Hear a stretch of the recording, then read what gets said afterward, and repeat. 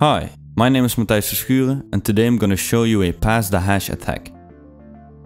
The currently logged on user is part of the local administrators group. Therefore this user can run administrative commands.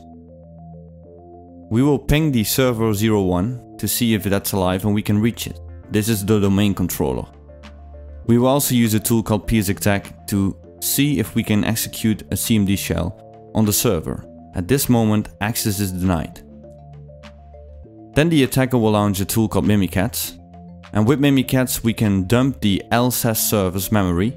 And in this memory, if we pass it with this tool, we can get a lot of information about all the user accounts that have been logging into the server with their either passwords or NTLM hashes.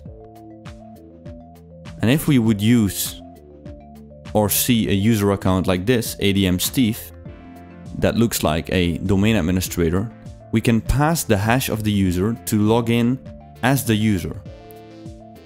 We're gonna show you how that looks.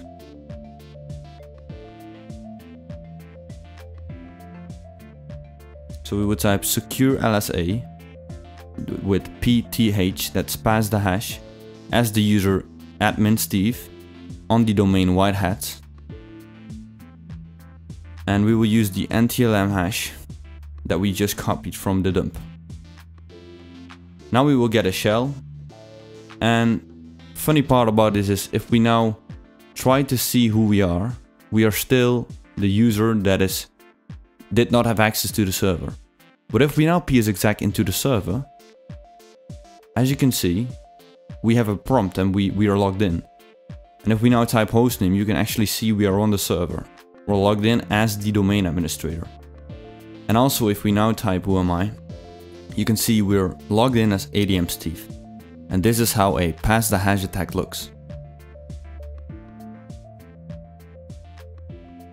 Thank you for watching. See you next time.